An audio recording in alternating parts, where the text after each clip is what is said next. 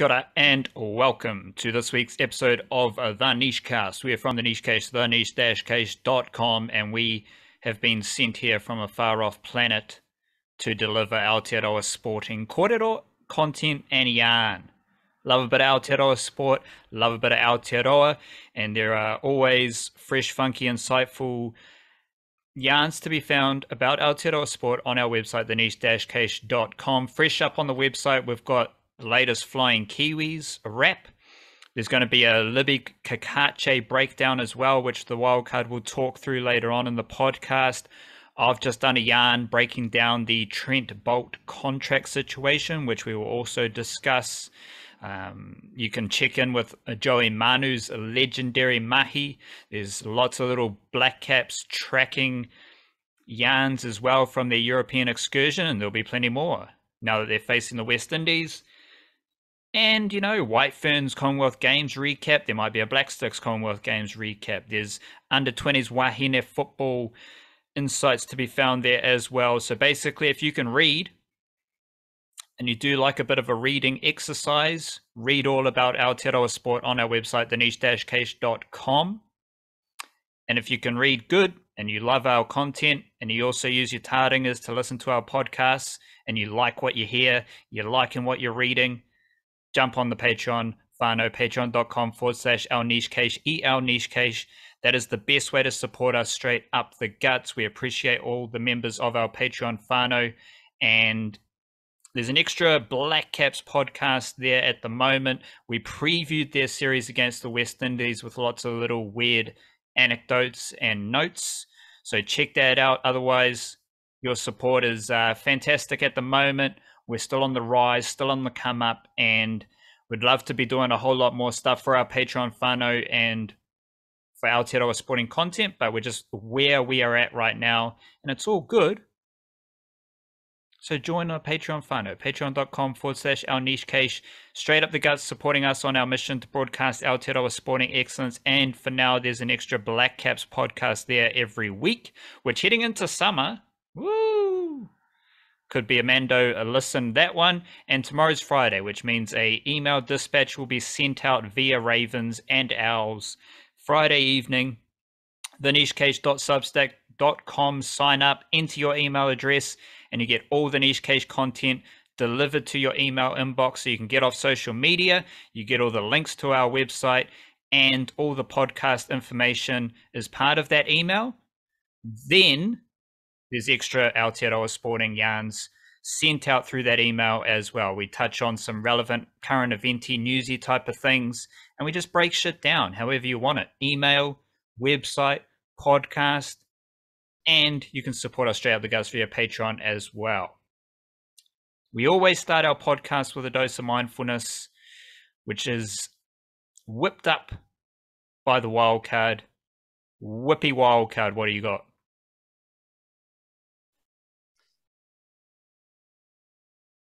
Yeah, I got this from Mr. Lao Tzu, who said, the highest truth cannot be put into words, which alone is already a good mindfulness right there. The highest truth cannot be put into words, but there is more to it. He says, the highest truth cannot be put into words. Therefore, the greatest teacher has nothing to say. He simply gives himself in service and never worries.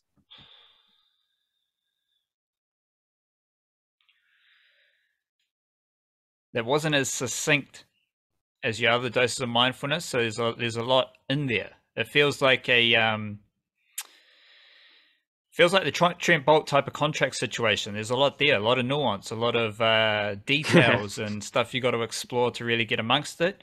But it just seems like there's benefit to be found in the peace and quiet, and the less words, more just being the wisdom as opposed to sharing the wisdom. Just living out your wisdom is sharing that wisdom in a different way. I don't think that was specifically what your Lao Tzu was referring to, but that was my interpretation. Yeah, I liked in particular that start bit there, the highest truth cannot be put into words, because when you think about it, like anytime you put something into words, you know how when like someone, I don't know, writes a poem in like Spanish or something like that, and then it gets translated into English, and you read the English version, and you sort of know you're not getting the 100% full experience because it's been translated. Like there's a layer of sort of like distance between the original and what you get. I sort of think that way about like, because anytime you put words to anything, you're describing something, you're sort of translating a truth, like a universal truth in a way. And so there is that layer there, just in terms of just trying to put anything into words, kind of puts that sort of layer of distance in there. Therefore, like the highest truth, the purest kind of, the purest, most universal truths, it would make sense that you can't actually accurately describe them, because even in describing them, you're going to lose something from like the essence of what that truth actually is. You know what I mean? I feels you. And especially if we're all just trying to live our truth. If we're all trying to live our truth, yeah, and you can't really describe your truth or that truth to your existence, then it taps into a bit more meditation, a bit more peace, a bit more calm energy, and just letting that truth be the truth, as opposed to, yeah, this is who I am, this is what I do, and I'm going to do this, my career's going this way, and I'm living my truth because of this and this. No, just be yourself. Just live your own truth without much fuss. And I don't know, us Kiwis, less chat the better. More mahi, less chatting. That's what we're about here in Aotearoa. And Wildcard, you have done a fantastic job of documenting Steven Adams and Sean Marks in the NBA.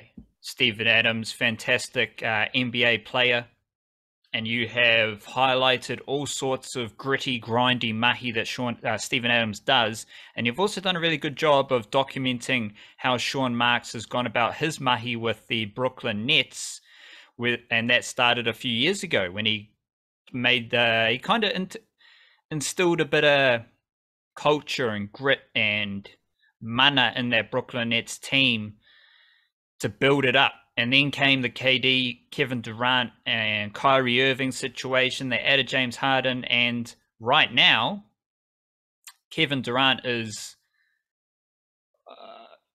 let's just say Kevin Durant wouldn't really fit into the Aotearoa sporting landscape with the caliber of people and team first ideals and sacrifice and selflessness and those type of ethics that we hold close to us in Aotearoa sport. And as someone, as we said, you're covering Sean Marks closely. You're tapped in, tuned in with what Sean Marks has been doing, what he is doing. My question to you to start off this podcast is: are you off Kevin Durant? Because I'm a bit like fuck KD. Always loved him as a basketball player, but what he's doing to the bro Sean Marks right now, I'm just like, I'm off you, bro. Like, you just don't captivate me in any way, shape, or form, and I'm sticking with the bro Sean Marks. How are you feeling? I still love him as a player, Kevin Durant. I just think he's a fantastic player. And the weird thing is, like, the way he operates on the basketball court kind of does still fit that like team first, the Aotearoa sports mentality thing to an extent. He's the star player, obviously, when any team he plays for. But he's a guy who loves the processes. He's a guy who loves to train hard and doesn't think necessarily, like, doesn't freak out about the short term and stuff like that. He's like a lot of those things. He's ticked boxes. But let's not forget that Sean Marks is not the first Kiwi basketballing presence that he has crossed either, because he did Steven Adams pretty dirty once upon a time as well when he left for the Golden State Warriors when they were teammates at Oklahoma City. Lost to the Warriors in the Western Conference Finals in 7 games. Then he joins the Warriors the very next season. I mean, we've seen him link up with James Harden again since those days. I don't know if a KD and Russell Westbrook reunion is ever really on the cards, because Russ didn't take that too well. And I mean, can't have been nice for Steven Adams either when your best player goes to one of your biggest rivals Now he's doing dirty to Sean Marks. It's, I don't know. There's a little bit of a pattern emerging here, and it's not a nice one. I still love the dude as a basketball player, but this is such a weird situation where it's like everything he's asking them for, they kind of already had before Kevin Durant went there. And then when Kevin Durant went there, they pretty much like decided, okay, well, we gotta lean into this. If you're gonna go for the big stars, and you gotta lean into it and keep them happy. And so they just like appeased everything that Kevin Durant and Kyrie Irving as well wanted, and it didn't work. And now Kevin Durant's pissed off at them for doing everything they wanted them to, and it's not working. Like, where you want to go from there? I don't know. Already felt like a trade was probably the best scenario, as long as they can get a decent decent draft package or whatever, or a couple young players to build from going into the future. If they can get that back in return, then sweet as. Let's just trade the guy. Like, no one's happy right now. I think they're just playing hardball in terms of getting to that trade, and I think we're seeing a little bit of I don't know. Kevin Durant and James Harden are still good mates. Like, that was James Harden supposedly fell out a little bit with Kyrie Irving while he was in Brooklyn, but not with Kevin Durant. Like, those two get on pretty well. James Harden's an expert at getting himself traded. Like, he's done all the tricks. It was that time in Houston where he turned up looking like he had 6 jumpers on to make him look overweight or whatever, and then all of a sudden he gets to Brooklyn. It was first, and then he looks fit as a fiddle, kind of thing. He knows how to get himself traded. Maybe giving Kevin Durant a few pointers in that direction. In which case, maybe Steven Adams can give Sean Marks a few pointers on how to not worry, how to deal with Kevin Durant. We'll see how it goes. A trade for all parties seems like the best case scenario right now, because this is a really strange situation, and especially strange that the same dude has somehow managed to burn bridges with the only two major Kiwi presences in the NBA. That's not ideal. And because of that, I'm from Aotearoa, so fuck Kevin Durant. Like, he's messing with the only 2 people from Aotearoa in the NBA. So that's going to obviously shade my perception of Kevin Durant. I'm actually leaning towards Sean Marks. And Josiah, like, it's the whole. Sean Marks represents the whole Brooklyn Nets organization. Like, Sean Marks, just don't do anything. Who cares? Like, just let KD rot as not playing basketball and just see what happens. Like, if KD wants to go that far, just see what happens. And that's what I'm leaning towards. I want Sean Marks to do. Like, the trade makes sense, yeah, and that seems like the most logical thing for all parties involved. But as an emotional Kiwi, I'm a bit like, just let KD simmer away, not playing basketball up Schitt's Creek, because this is what he wanted. Let's bring it closer to home here, Wildcard. NBL basketball is reaching a climax with finals going down right now. We have games tonight, Thursday evening. We're recording this Thursday midday. So we've got the Taranaki Ears facing the Auckland Tuatara. And then tomorrow there's a game between Nelson and Otago. Fantastic games last night, especially the Auckland Tuatara getting up over the Wellington Saints, and Otago defeated the Hawke's Bay Hawks to get into their finals matchup. Because these games are kind of ongoing, and we'll have greater clarity with the situation come next week for the variety show, which I'm sure you'll include a couple of notes about this in next week's variety show. But right now, like, what's the most pressing, important, crucial nugget of information to share about the NBL heading into this kind of last stand of finals basketball in Aotearoa? A really fun competition, and I've especially really enjoyed the international flavor of the Tauihi competition. But as you said in last week's variety show, Tauihi finals are next week. They're their own separate thing after the Blokes NBL. So what's just like one main thought that you've got about the Blokes NBL right now heading into this finals weekend, or finals fixtures? Taranaki versus Auckland tonight, Thursday night. Nelson versus Otago tomorrow night, Friday night. And then I imagine it's the final on Saturday. Yeah, final on Saturday. I think at this point, like we're 40% through the playoffs. We've had the two playing games. We've got the two semifinals coming up tonight and tomorrow, and then final the day after. Like with it all ongoing and everything happening so quickly, it's a little hard to like break down specifics. But honestly, like that's the reason why the main point just needs to be like what a fun, enjoyable, entertaining competition this has been, and a high standard too, and like quality imports. You saw that from Otago last night, where it's a little bit of a shame there, to be honest, because that Hawke's Bay team is a largely like like four well-known Kiwi dudes and one import in their starting lineup kind of thing. This is an Otago team that's a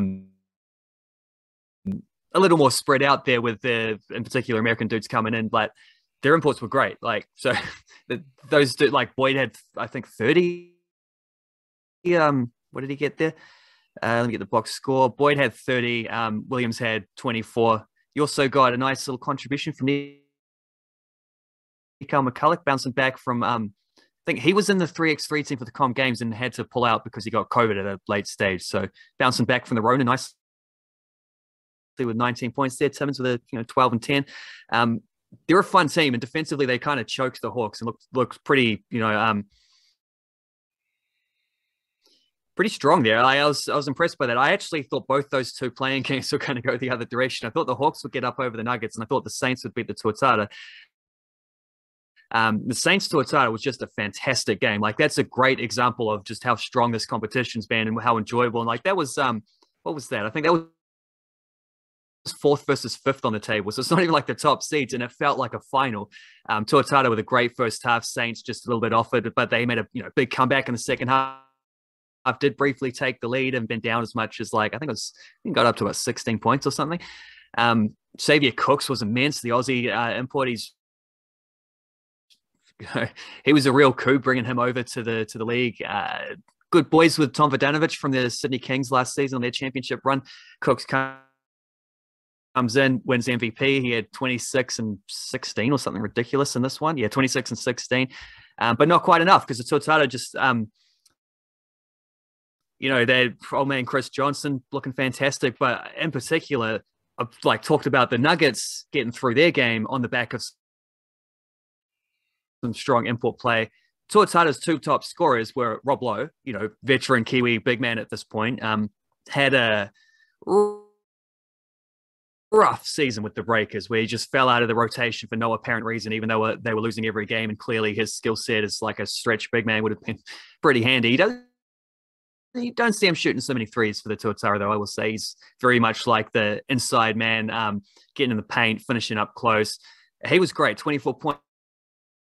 And then young fella, Taki Farrenson, with 24 points, 7 rebounds, 5 assists, and some like he was off his shot a bit in the first half in particular, but it was some like clutch plays with the bucket making and scoring late on, and he was huge for them. Taki Farrenson, got to highlight him because he's coming off what was a pretty impressive, like he was in that All Black squad that went to the Asia Cup and finished third. And he was, a big player for them in a couple of big games as well. And here he is in a playoff game in the NBL coming up huge as well. So this is the joy of watching this competition, is you do have strong import players who can come in and dominate and do amazing things. Xavier Cooks had like a, not quite a reverse dunk, but it was like driving along the baseline, and then he sort of as in midair, he sort of swapped hands to go with the offhand to dunk it. It was unreal. Plays like that from an import player, but then also you got like reliable dudes like Rob Lowe and Tom Vodanovic actually had this like back and forth thing going all game, where it's like one was fouling the other, It was getting real niggly. And they're Breakers teammates next season, so that was fun. It's always enjoyable when you get a bit of that. You got like the reliable known NBL presence dudes like that, but then also a younger dude like Taki Farrenson coming up like massive and a big moment, like a huge fourth quarter from him. It's like that's the full list of ingredients. That's every item on the shopping list ticked off there, like all the different varieties that you dominant imports, like reliable, enjoyable Kiwi guys, but also young local players pushing through and doing well when it matters as well. Like that's and and competitive games. Like the caliber of the coaching, I think in particular in the league is really strong this year. Like some of the coaches involved, and you just get all like, I mean, so summarizing point here. I just think the NBL has been fantastic, and everything I'm saying here about the NBL applies to the Tauihi women's competition as well. It's the same, exactly the same. Like all those same tick the boxes, you know. It's just been really good. And there's 3 more games left in the season as we record this, and they're bound to be 3 more like rip snorting classics as well. So there you go. Big up all the rip snorters. Takiula Farrinson apparently went to Auckland Grammar School. He played 3 years with the Portland Pilots in college basketball. And he was playing in Germany prior to this NBL season. So he played for the Tuatara last season, and then he spent a season in Germany with Team Ehingen up Erspring, and then he's back with the Auckland Tuatara. So shout out Takiula Farrinson. Was he one of the best players at that Asia Cup campaign for the Tall Blacks?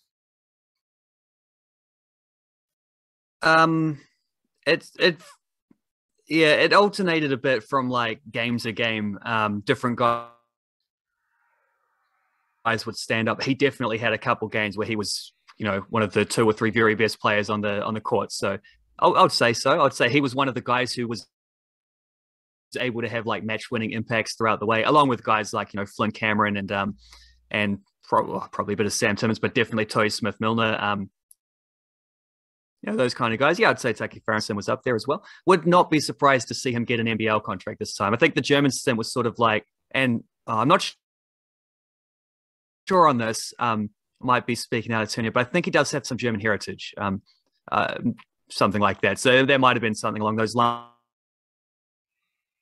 But like, I think it was kind of a lower tier, kind of fun European division, overseas experience. So not exactly the level of German basketball that like Finn Delaney's going to play in the next season, or Ty Webster has done in the past. But you know, nice little excursion for him. I would not be shocked to see him pop up on an NBL roster probably as a development player at this point. But you know, that's definitely, I would say he's one of those guys from this competition, and there are a few others who are sort of like putting their hands up for that kind of consideration. Definitely, you absolutely will have guys like every coach / scout or whatever, or every NBL team is keeping a close eye on a competition like this for sure. You know, Xavier Cooks doesn't pop out there by accident. You know what I mean? Highly doubt Taki Farrinson will join the celebrated Aotearoa basketball nursery development ground of the Aotearoa Breakers, but hopefully he finds a better development step in the NBL to join. Speaking of Aotearoa Sporting Development Wildcard, we've got some under-20s Wahine football happening. They had a 1-1 draw with Mexico, took the lead early, scored an early goal, and then seemed like Mexico were generally on top, flicking between that and the Blackcaps this morning, Thursday morning. And then Mexico scored a bit of a stink goal to tie it up 1-1. According to yourself, they now play Germany on Saturday. How are you tracking this under 20s Wahine football? Aotearoa, we know Aotearoa football, like Aotearoa basketball, like Aotearoa rugby league, like Aotearoa cricket. All these sports are humming along, firing on all cylinders with a big V8 motor, or a shout out to electric cars as well if you're into those. Well, I was thinking, like, what's the firing on all cylinders electric vehicle thing? You know, I'll have to learn about that one. Humming along actually might apply to that because those cars just hum along. But any takeaways from the Aotearoa under-20s Wahine team? How are they tracking at this World Cup?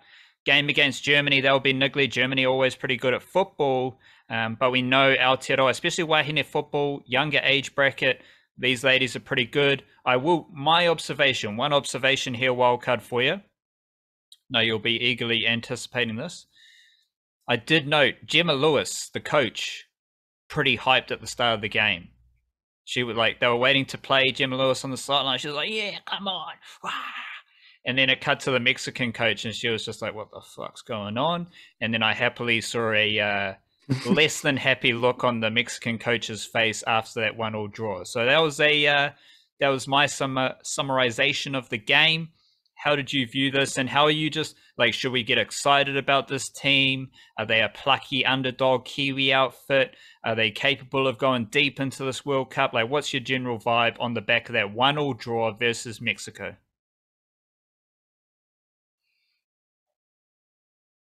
Well, in a funny way, I kind of think all of the above. I think they are a plucky underdog team. I think they are a team to get excited about, and I think they do have potential of going deep in the competition. But most teams have potential of going deep in the competition in youth football World Cups is the thing. Like it's really hard to know coming in. Like it's not like you're playing against these teams week in, week out. It's not like they even play that much anyway. So you don't really have like the scouting videos or whatever or knowing what to expect. And everyone's a developing player. So even if you got footage of their last, look at the last A-League season of some of these Kiwi players, if you wanted to scout them there, well, they've had like several months of like relatively intense training and preparation since then. So you don't know what else, like what other tools they've added to the toolkit. It's just and the strength of the senior national teams don't always relate to the strength of the youth national teams as well. So coming into this tournament, looking at the draw that the junior ferns there had, I'm thinking, well, Germany's the most difficult team here. Germany's the most difficult team. Mexico is going to be a tough ask, but maybe we can get something off them, and maybe Colombia is the team we can beat. I don't know. I'm thinking that for like first instincts. Well, we drew with Mexico, which was nice, but we were like second best team for a lot of that, particularly second half, which is that's how it goes. They still got the result, which just makes it a better performance to get what they got out of it. But Colombia beat Germany 1-0 in the other game, so that kind of throws the cat amongst the pigeons there. Hard to know. Does that mean that German team is gettable, or does that just mean that the German team is what we expect, but Colombia is also extremely good, and this was the easiest per se team that we'll face in Mexico? I don't know. Like you don't understand these things until you actually go out and play. You sort of just got to focus on your own thing, and if your team's strong enough, you'll get the results you deserve, but you won't sort of know if you deserve them until after the games. It's like Youth World Cup 101. Gemma Lewis was the coach of the Wellington Phoenix team. Still is the coach of the Wellington Phoenix team. There's several players there that are from that Wellington Phoenix team. This is part of the reason why I did write like a hype piece about them last week, saying like no team that I can remember has gone to a Youth World Cup from Aotearoa who is like as well prepared as this, because the whole spine of their team has been playing professional football together with the same coach and for the last A-League season. Like, and you add in several other quite exciting players along the way to fill that squad out. It doesn't mean they're necessarily going to go deep in the thing. Like, you can't predict those things for all the reasons I just said, but like it does mean that they have a chance. And it does mean that I was sitting there watching them play against Mexico this morning, feeling like we can just hold out now. We can go up and grab a winner, and then maybe, I feeling almost a tinge of disappointment that we weren't a little bit more clinical, particularly in the first half, that we let sort of Mexico get on top. Late stages of that game, nothing to do but just like bring on defensive subs, try to hold on, protect the point that they already had, which they did through 6 minutes of stoppage time and everything else.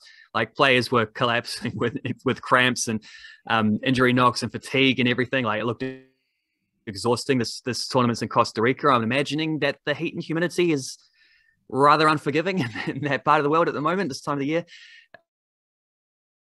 So it goes, but that's just like the battle of attrition, as they say.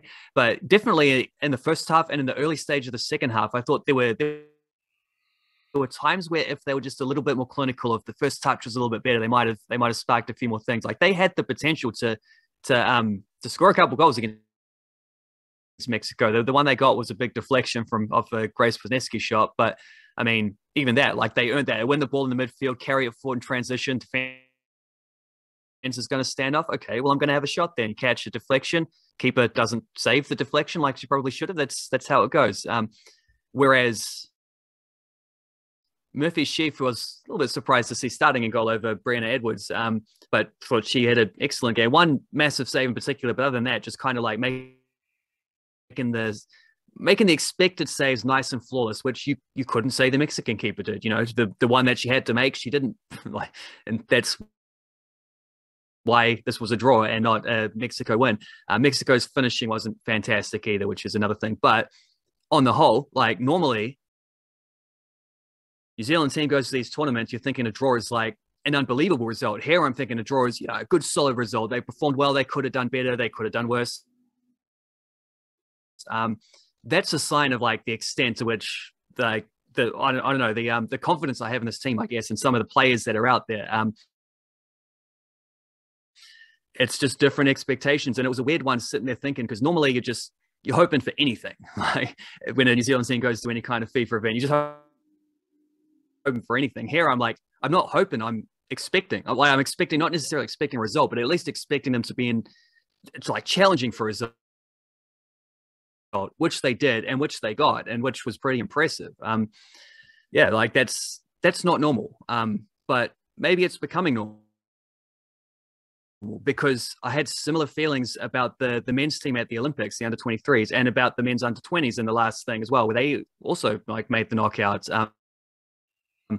Not to mention the women's under-17s in 2018, who got bronze medalists, and Grace Wisniewski and Marissa Vandermeer, and also Macy Fraser, I think, who was an unused sub in this game, but the other two played the full thing, all part of that squad.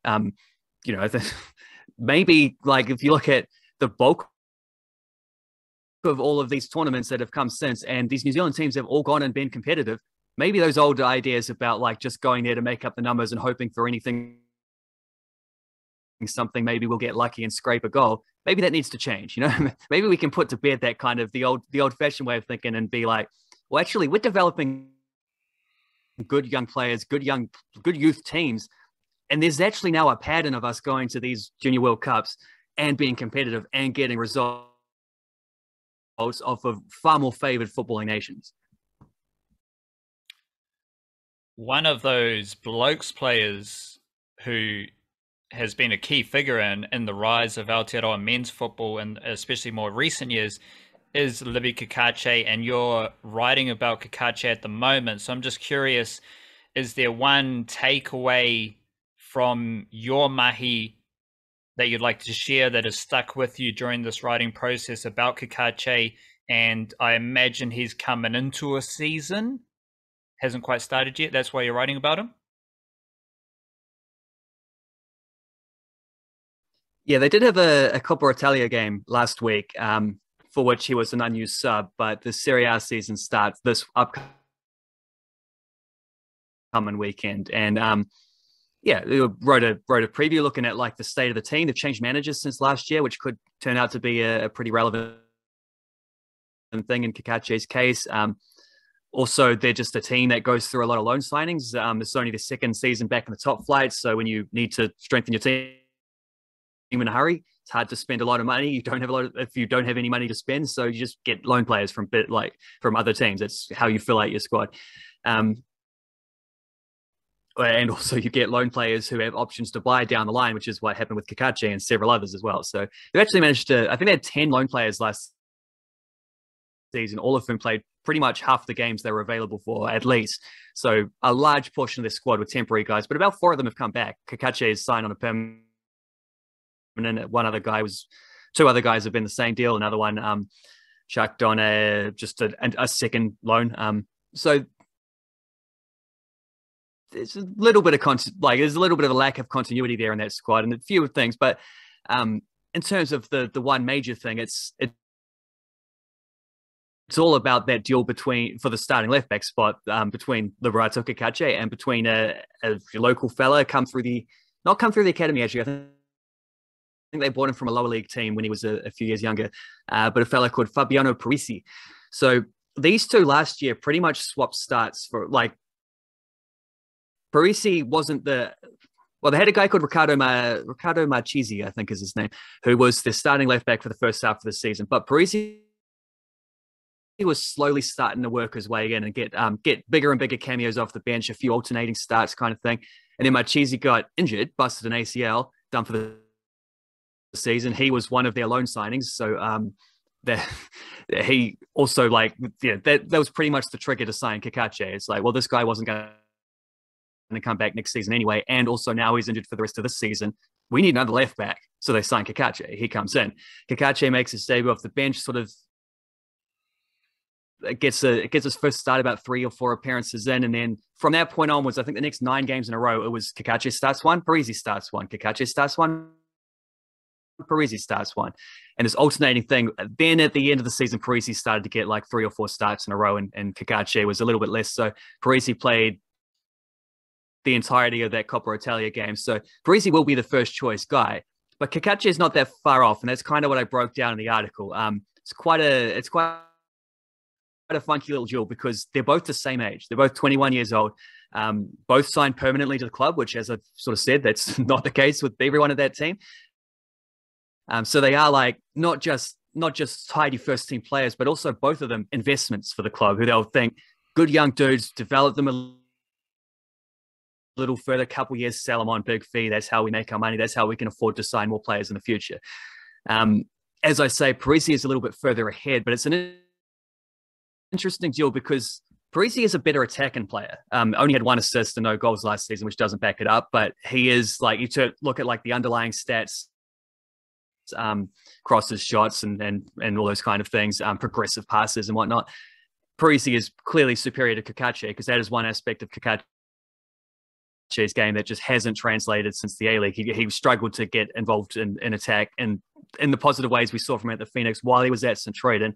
Still the case at Empoli, but Cacace is the superior defender. He wins his tackles, he makes interceptions, he's just more solid at the back there, great work rate. That's what the season is about. And like to summarize it in a short little pithy sentence, effectively for Libby Cacace, his first full season in Empoli, it's just about closing that gap between his defensive prowess and his attacking sort of deficiencies. Because if he does, he's second choice to Parisi right now, but he starts chipping in good crosses and setting up goals and stuff, suddenly that changes. And so, yeah, that's the goal for Libby, is all about like become an attacking force like we saw from him at the Wellington Phoenix. That's the next step in his career. That's what hopefully this season will be about. That brings us to a interesting situation, wildcard, with a young chap by the name of Trent Boult, who dramatically dipped out of the Blackcaps New Zealand cricket contracting pool. And there are a couple of... I wrote about this in depth, so if you want the full yarn, check that out on our website, thenews-case.com, as well as that Cacace yarn, which will be live in the coming 24 hours. But there are some key points about Boult that just make it easier to understand. The first is that international global cricket is scared right now. There's a lot of anxiety, there's a lot of fear, and there's a lot of insecurity about the state of the international game, all these T20 leagues popping up and the money involved, and that is shading the whole perception around Trent Boult. Interestingly, Trent Boult specifically referenced his whānau time and wanting to spend more time with the whānau as the reason for this decision to opt out of the Blackcaps contract. But everyone else viewed it as Trent Boult wants to play in all these T20 leagues around the world and make a lot of money. That is because of this global insecurity that cricket is suffering right now. So just keep that in mind as we work through this process. And yes, there's a lot of money in T20 cricket, and yes, these are changing times, but a lot of the coverage is shaded by cricket's insecurities and their fears and their anxieties. That is like a blanket over this Trent Boult situation. That's the lens that everyone else is viewing it through. Fair enough. Trent Boult might be opting for the money. Who knows? Like, we don't know that. I'm just sharing my opinion and my perspective. But we know Trent Boult is a pretty nice, humble Kiwi chap. We know he loves his whānau. And we know Trent Boult has already taken a lot of time away from the Blackcaps to spend with his whānau. Because the thing about Trent Boult is that he hasn't been playing a lot of cricket lately. He played a lot of ODI games in 2019 for the World Cup. Yes, there was the pandemic and the amount of fixtures decreased, but Trent Boult didn't really play ODI cricket after the 2019 ODI World Cup. Then we came into the T20 World Cup last year, and prior to that T20 World Cup, Trent Boult wasn't playing a lot of T20 international cricket. And his number of tests have decreased. Yes, the number of tests Aotearoa has played has decreased as well, but we had a situation last summer where I think Trent Boult made himself unavailable for the South African Test series because of whānau. So Trent Boult has already been picking and choosing his moments for the Blackcaps. I came up with the phrase dictating his availability, which sounds a bit more hectic than picking and choosing his spots. Either way, Trent Boult, probably the second best seam bowler Aotearoa has ever produced. He has earned the right to pick and choose his spots and how and when he plays cricket for Aotearoa. And this is just, I view it as just a more formalized arrangement. Because Trent Boult wasn't playing random T20 international series against Pakistan. No, he was chilling. He was taking a break from cricket. Then there might have been an ODI series against Bangladesh. Trent Boult's not playing that because Trent Boult's an absolute legend. He doesn't need to. And there was a mutual understanding between he and New Zealand cricket that his workload would be managed. And now that's just a more formalized situation. And without a contract, Trent Boult is not obliged to anything with New Zealand cricket now. So that might just lead to a more stress-free situation. He doesn't have obligations, corporate obligations, sponsorship obligations. All that stuff is released, and he can still represent Aotearoa because, as we learn wildcard about Aotearoa cricket contracts, they mean nothing to fans. You can, and players will still play for Aotearoa without a contract. In fact, I'd say for the women's side, there's good, like the best players don't have contracts. We're now seeing Jimmy Neesham. Remember all the kerfuffle about Jimmy Neesham? Oh my God, Jimmy Neesham's dropped. He's lost his contract. Jimmy Neesham's career's, up shit's creek. All Jimmy Neesham has done since then is play for the Blackcaps. So it's a bit of a storm in a teacup, really, I kind of think. And there is some benefit to New Zealand cricket. Because what we know about the New Zealand cricket Blackcaps contracts is the value of those contracts is ranked on, for some players, their legendary status. Otherwise, it's just like, this player holds this value to us. I said Trent Boult is the second best seamer Aotearoa has ever seen. In this Blackcaps group, he's probably the second best cricketer, second highest rank behind Kane Williamson. So his contract value will be pretty high if Kane Williamson is the only bloke sitting ahead of him. Depending on their contract value, maybe Kane Williamson as captain, his is probably a bit higher. But Trent Boult, Tim Southee, those type of characters are pretty high up in that list. So New Zealand cricket were paying Trent Boult a lot of money to take breaks from the Blackcaps. That doesn't seem like a financial common sense situation. So I'm not saying that New Zealand cricket instigated this. That is not the truth. Trent Boult, by all accounts, instigated this situation to dip out of the contracted player pool. There are many benefits for Trent Boult in that regard. But this also benefits New Zealand cricket because they're not paying Trent Boult to take a break from the Blackcaps every summer, which is what he has done for the last 3 to 4 years. Him and New Zealand cricket have just managed things really well where random ODI series, Trent Boult doesn't need to play. Random T20 series, Trent Boult doesn't need to play.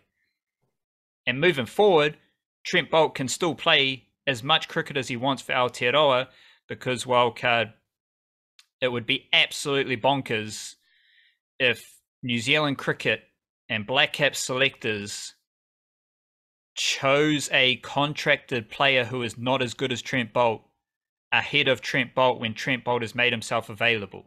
That makes no sense. And that basically translates to Trent Boult can do whatever the fuck he wants, whenever he wants. And that makes sense. It does. And most important factor of all is the one you started off with. It's like, he's already been doing this.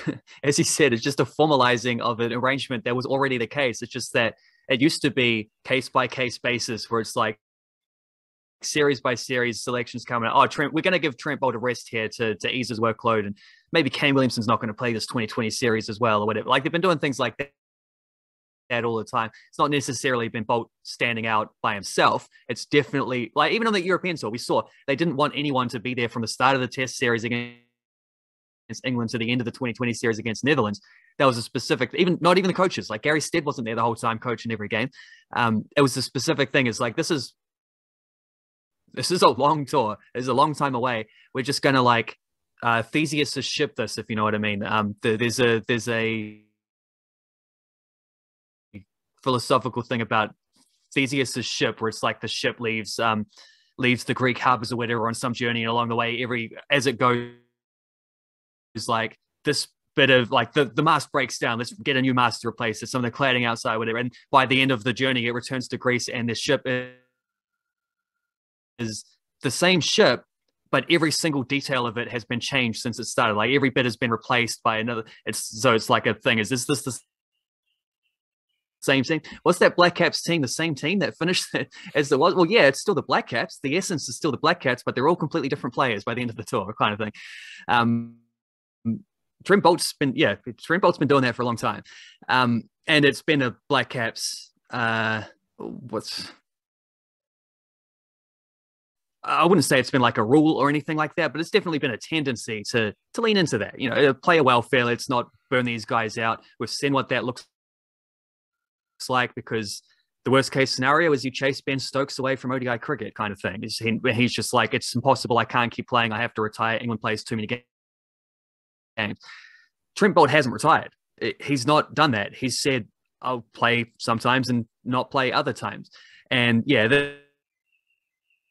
the one, like, yeah, you break it down like that and it's like, well, nothing's actually changed. We're exactly the same situation we were. So let's not freak out about this or act like it's something that it's not. It was funny that this happened on the same day as Serena Williams also didn't announce her retirement. Trent Boult also didn't announce his retirement, but all the reaction is about how they're both retiring. Strange. But yeah, like the one thing that got me a little uneasy about it was the comments from, I think it was David White, saying like, well, you know, Trent understands that by withdrawing from his contract, sometimes we're going to have to prioritize the contracted players and selections. We're not always blah, blah, blah. And I'm thinking, well, first of all, I'm getting angry at something that hasn't happened yet. And I have to check myself and realize, sitting there watching this on the news and being like, well, they haven't actually picked like Blair Tickner or whoever ahead of Trent Boult for a test match yet. So let's not get mad at something that hasn't happened. That's all hypothetical. Calm yourself down there. So I did. So I calmed myself down there, but I was still a little uneasy about the way that was worded. My hope is that it's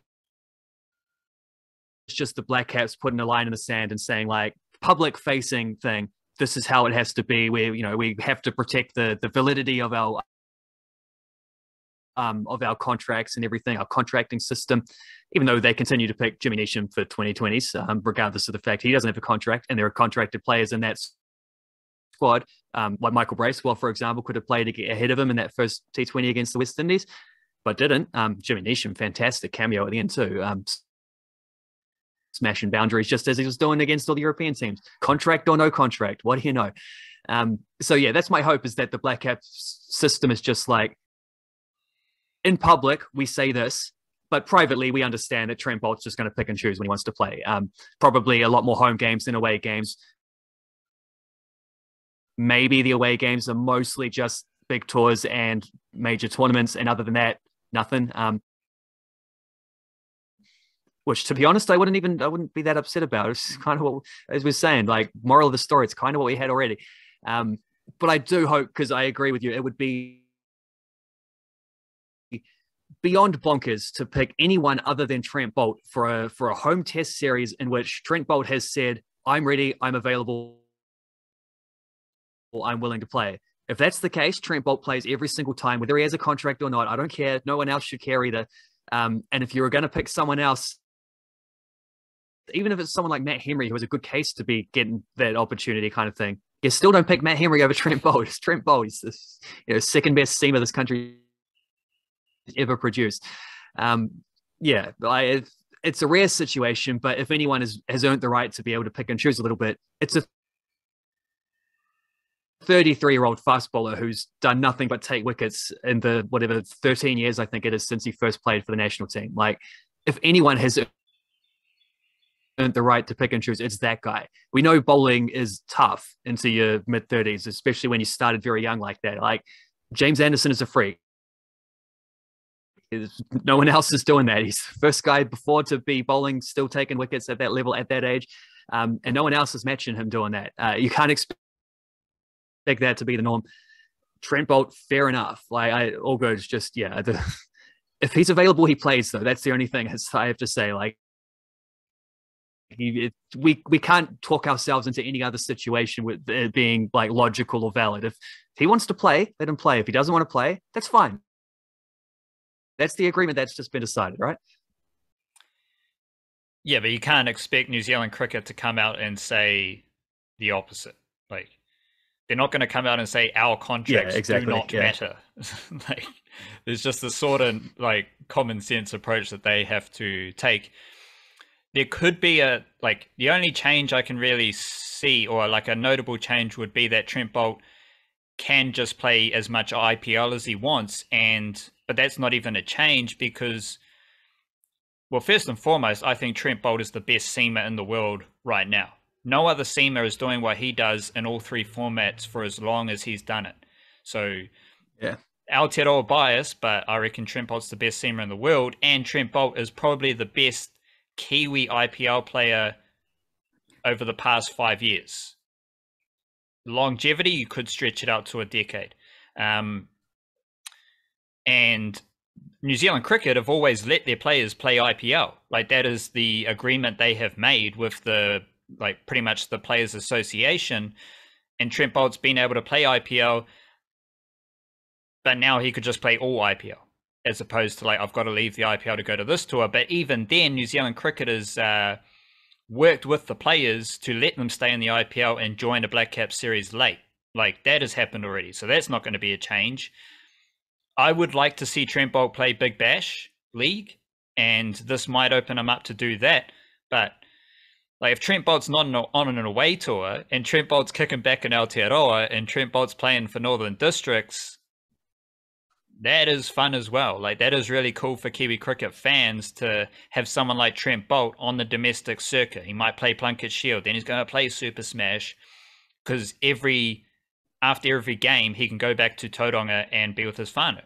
I think that's a really fun wrinkle as well. We want these players, just having these players in the domestic circuit is really fun for Kiwi cricket fans as well, because what's better than a lazy Friday afternoon watching Trent Boult come in at he might be number 9 or 10 for Northern Districts in a Plunket Shield game, and watching the Flamingo from an embankment. That seems like a pretty cool summertime activity, let alone watching Trent Boult bang sixes, let alone watching Trent Boult take wickets. So, I don't know, it's just a interesting situation, but the contract stuff is something that we have followed, because every time there is a contract decision, it comes out as this big drama, but contracts don't mean anything to the Kiwi cricket fan, and we're learning that they mean very little for White Ferns or Blackcaps selection as well. And I think there's going to, we discussed how bonkers it would be to select a contracted player ahead of Trent Boult if Trent Boult's available.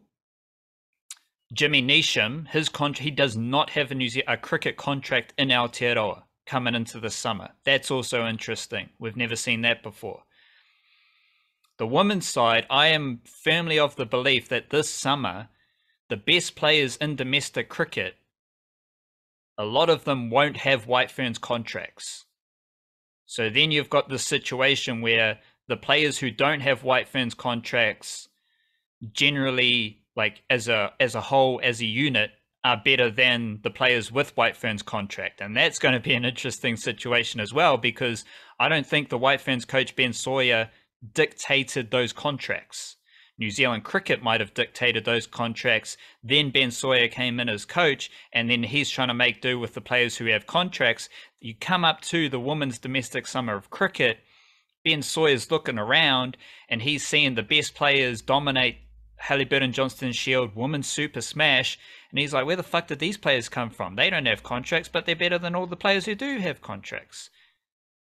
All three of these situations are coming up for interesting times, and I think it's just going to be fun to sit back and observe, not necessarily from this global insecure T20 league versus international cricket situation, but more just like deep in the Aotearoa cricketing mangroves and the nuance and wrinkles and little predicaments that are arising at the moment. It's interesting, and we're tracking that as best as we can. And we're also tracking Blackcaps versus West Indies.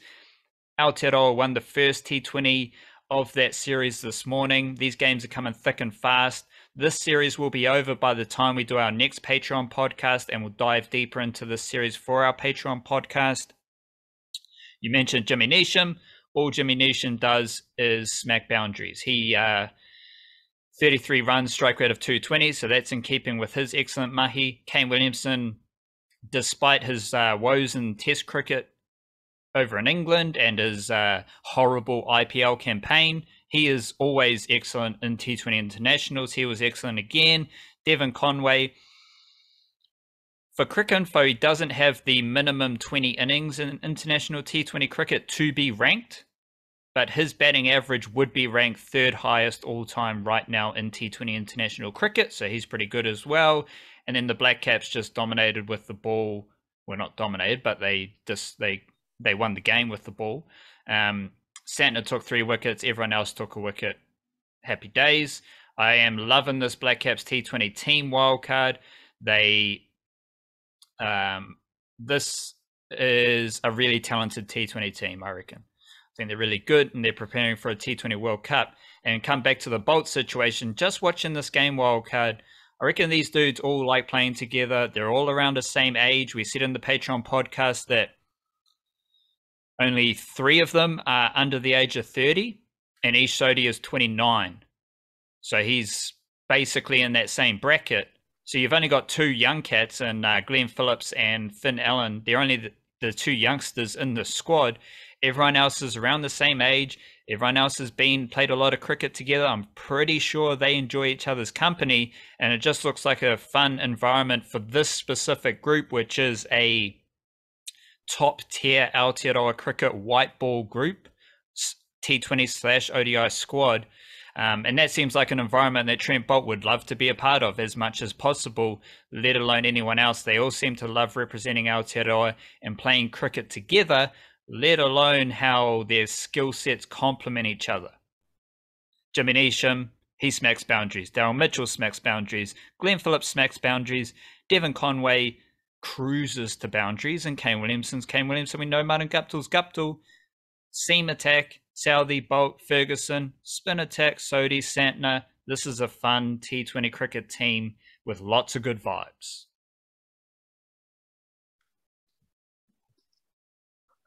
Yeah, I'm still picturing, based on what you said earlier, like, and just an image of Ben Sawyer watching some like Halliburton Johnson Shield and seeing Kate Ibrahim score 100 or something, being like, hey, she's pretty good. How come I've never heard of her before? I think that was the full strength. I think that was Blackcaps first T20 against West Indies. I think that was full strength. That's the best possible team they could, like, short of tinkering for conditions or that kind of thing. I think that was 1 through 11 the best team that we could pick for a 2020 international, and they won, so that was good to see the best team winning, and delivering, like, guys, the expected kind of guys delivering in the expected kind of ways. It was a really nicely put together batting lineup. I think that innings they could have pushed 200 had there not been the rain delay. I think that slowed them down a little bit because Williamson and Phillips had to come back in, get restarted again, and they had been looking all right. And I think Phillips got out quite quickly. Then Mitchell's got to come in and restart. And they got through to a big score, like 180 plus. All good there. They took some early wickets. It took a bit of a hammering at times. Like there were a few loose overs in there, but like you're playing the West Indies in Jamaica, you're going to get hit for 6 a few times. You don't have to miss your mark by very much. There's some powerful cricketers there who like to hit big sixes. So that's going to happen. But the important thing is that the Blackcaps took early wickets up front. And I'm thinking of like, if this is their top strength team, what's different here from the 2020 World Cup final against Australia? Ferguson was injured for that game. Conway was injured for that game. I think that's it. I think, and because Mitchell obviously had moved up to open, so here he is in the middle order. But Daryl Mitchell's going to do a job wherever he is. Other than that, I think it's the same team. So it does go to show though, like would have been pretty handy to have Devon Conway in there against Australia in that final. Would have been pretty handy to have Lockie Ferguson in there against Australia in that final, especially Ferguson because on the back of one of Kane Williamson's best ever innings in that game, they did set a pretty hefty total for Australia. It's just they couldn't do what they did here against the West Indies, take early wickets, put pressure on from the start. Have them playing from behind the required run rate kind of thing. Just weren't able to do that against Australia, but with Lockie Ferguson in, a known wicket taker, 2020 international average of what would it be now, probably 15 or 16 at the moment. It's plummeting from the 14.7 or whatever it was a week ago. Obviously that would make a difference there. But luckily, 2020 World Cup in a couple months' time, there's another one. And I would imagine Trent Boult will play that. It sort of was hinted that maybe he's just going to sort of like prioritize major tournaments and not play that much elsewhere. As far as 2020 go, like playing IPL and a few other leagues around the world is perfectly good preparation for a 2020 World Cup. Like it's arguably better preparation for a 2020 World Cup than playing a 3-test series at home against Sri Lanka. It actually might be a higher standard and more like the cauldron of competitive cricket, big games, like high profile kind of thing. Actually might be better for Trent Boult to be doing that. As far as 2020s go, other formats is a different story, but so it goes. We don't play much ODI cricket anyway, and if he only plays the home test matches, so it goes. That's also still pretty good. Still pretty handy to have Trent Boult for those games. So I'm pretty happy with how they performed in that first 2020 against the West Indies, and I look forward to seeing that full strength team many more times throughout the rest of the year, because that is an 11 to be reckoned with. Yeah, and to restate this, Devon Conway and Lockie Ferguson missed the T20 World Cup final last year, and to start their careers, they are among the best T20 international players ever. So they might be useful. We'll see. Like they need to be ranked and to offer some sort of measurement to the listener and the audience and Kiwi cricket fans. They need to meet a minimum requirement for Cricket Info. So we'll be tracking that closely. But their stats right now are among the best T20 international cricketers ever. So they will be useful in a Blackcaps T20 first 11. Let's crack in some NRL footy here, Wildcard, just to finish up. And I've got a couple deep cut notes here. We don't need to go over every game or every bit and piece like we've Chock-a-Block podcast for this week. Shout out to Aotearoa Sport. Let's start with your Dragons, but fuck your Dragons, because they're facing the Canberra Raiders, Wildcard. Unfortunately, Joseph Tapine is out injured, but I am curious, as you'll be the Dragons fan, so you'll get a first up, close-up glimpse at Matthew Tomoko. Mount Wellington Jr. from Aotearoa. Ooh, bit of an Auckland Grammar School shout out here. We had Taki Farrenson, Auckland Grammar. Matthew Tomoko played first 15 for Auckland Grammar, while having a notable, successful rugby league junior career in Auckland as well.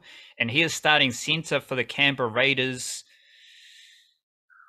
I think Matthew Tomoko plays right center usually.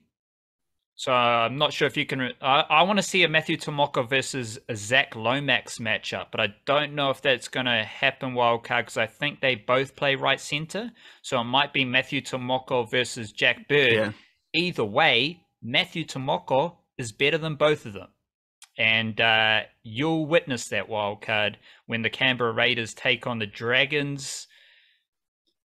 Any quick thoughts there? Well, yeah, I look forward to realizing that the up and coming dude is better than the two established Dragons players in that position. I've already learned that a couple of weeks ago when Griffin Niami came in and dominated the Dragons forward pack. So I guess it's another harsh lesson on the horizon. I'll keep a close eye on that one. I'll see how that goes because that sounds like fun, particularly in a Kiwi-NRL week where is, you said Tapane has been injured and Jerome Hughes got injured last week and Fisher Harris is suspended. And foreign is a couple of some of the top tier dudes not quite available at the moment, which creates a window of opportunity to put some, sharp focus on dudes like Matthew Tomoko. And that's fun. It's the right time of the season to be having that kind of thing as well, because everyone's sort of taken a little bit of a except for the teams that are absolutely gunning for like 7th or 8th place. Everyone else is kind of taking a little bit of a breath and let's make sure we're ready for the playoffs kind of thing. Finals footy is where it's at.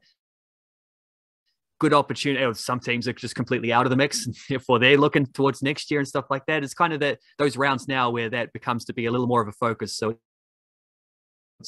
I look forward to that. I'm sure you've got a few more guys to highlight as well.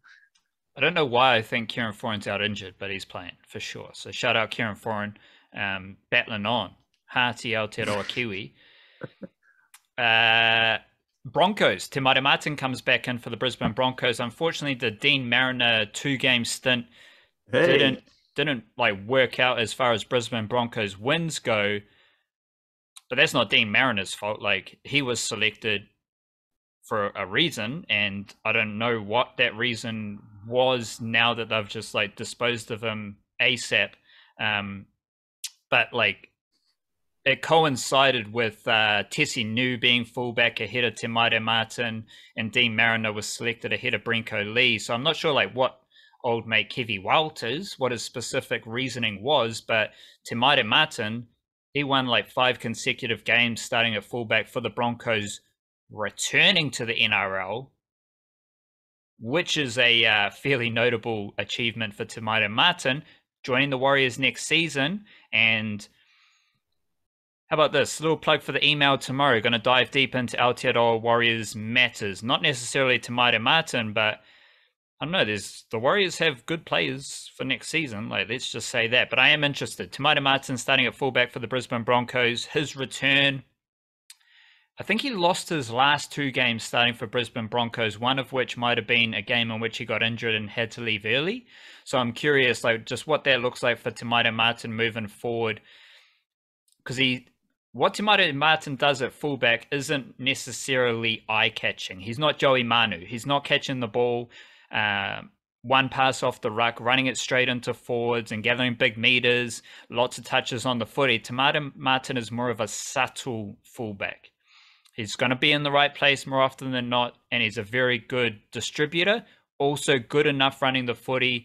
Broncos have big outside backs, Selwyn, Cobbo, Corey Oates. So Te Maire Martin is probably going to pass to them when he catches a kick.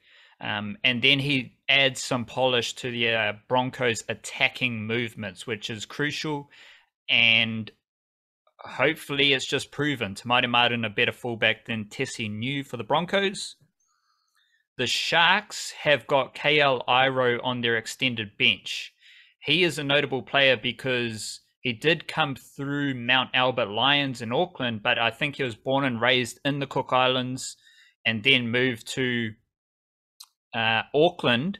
And his father, I can't remember which Iro, Kevin Iro, Tony Iro is his father, but his father is doing some massive work ocean conservation stuff in the Cook Islands as well. So shout out to the Iro whānau.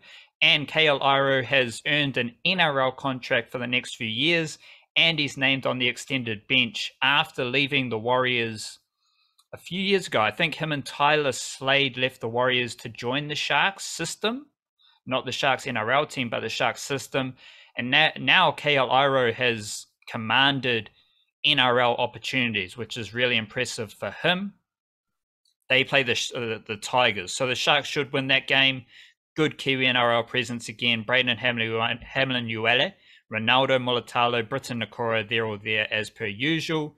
Your boy Griffin Niami, he has got a tough matchup against the Roosters for the Cowboys. And another little interesting deep cut here, wild cut, is a dude, Siwa Wong, otherwise known as Josh Wong. He is from Auckland. He went to Mags, but the Roosters picked him up super early. He was shipped over to Sydney. He was placed in a school. He was placed in Roosters accommodation. And I think he's flag eligible. He's quite a young dude, but he is leapfrogged other forwards to get Roosters opportunities. I think he scored a try in a trial game earlier this year, and now he's also named on the extended bench. So keep an eye on for Siwa Wong, Josh Wong. He's been playing a lot in reserve grade. He's a really good forward. Who the Roosters, salary cap, sombrero, resource type of discussion. What do we know about the Roosters? It's not their salary cap. It's what they do with the younger players and how they develop them, how they recruit them from Aotearoa. The money they invest at them at that age pays dividends.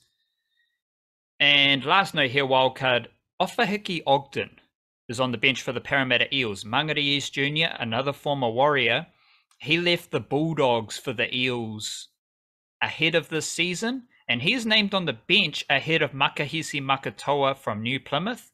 Makatoa has been fantastic for the Eels over the last few years, but Ogden has been selected ahead of him for this week's footy, and I think this is his first game for the Eels since leaving the Bulldogs. What do we know about Kiwi-NRL players who leave the Bulldogs? They get much better. Remus Smith was with the Bulldogs, goes to the Storm, fantastic. Morgan Harper was with the Bulldogs, recruited by the Bulldogs from Aotearoa, leaves the Bulldogs, starting centre for the Sea Eagles. Ofahiki Ogden, Bulldogs signed him from the Warriors, and how he's gone to the Eels. We also know the Eels are a really good development club as well. So just a couple deep cuts there. The Warriors are playing the Bulldogs, who cares? And Panthers versus Storm is Thursday night. Am interested in how the Storm progress through this season, but they're playing tonight, so we'll leave that. Might touch on that one in the email tomorrow as well.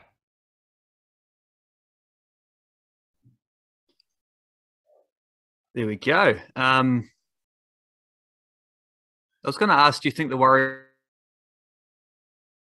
will win another game this season? They do have the Dogs here, and I think they play the Titans in the last round. But then I also thought, I'm not sure it matters. I don't. I think Stacey Jones would like to get a win. There another one. I think he was in charge for the Tigers win, wasn't he? But other than that, I don't. I think the Warriors are probably in that zone where it's like, let's just finish the season. It's just, and I've played for teams, sports teams in the past where it's like that as well. It's like, and I can only imagine how much worse it is at like a high level where you're like fully professional and there's media on your back all the time, and you're like, can we just get the fast forward button like a month and be done with it, and then look forward to pre-season training for once. It's kind of the zone it feels like the Warriors are in, and I don't envy him that. I certainly don't envy him that. What is the best Aotearoa sporting thing for a losing team or a team with a bit of drama? I personally would say, I mean, like if I'm a player in the Warriors right now, I'm thinking the best thing would just be if everyone turned and looked in the other direction and stopped talking about us. So what is the thing that creates that? when people do the exact opposite and put full focus on them and like accentuate all the tiny little mistakes of the losing team and get overly critical and all those kind of things. And who's the team receiving that right now?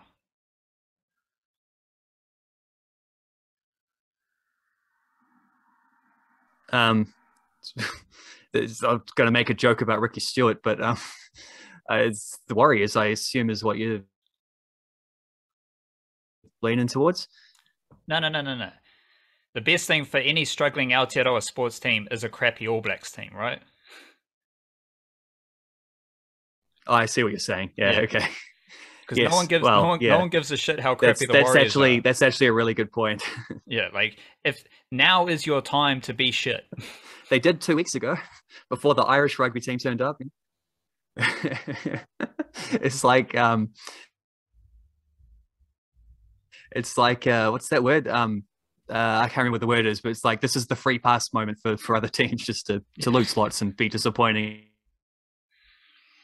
And it's, fuck, I can't remember what the word is, but yeah, here's your little sanctuary of like rubbishness, sanctuary